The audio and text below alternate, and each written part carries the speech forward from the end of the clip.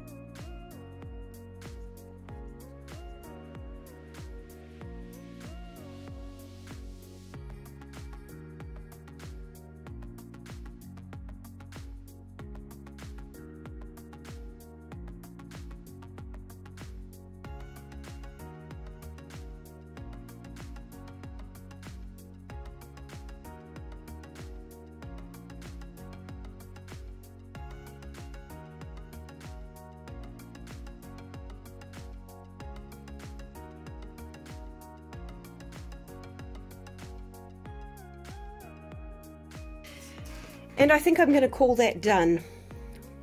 So we've got little wee pops of yellow coming out here, which just kind of break it up, and you've got the watercolor look, which has gone over into our flowers as well. You can probably see in the light that that has a whole lot of shimmer and shine on the flowers as well as the glitter there.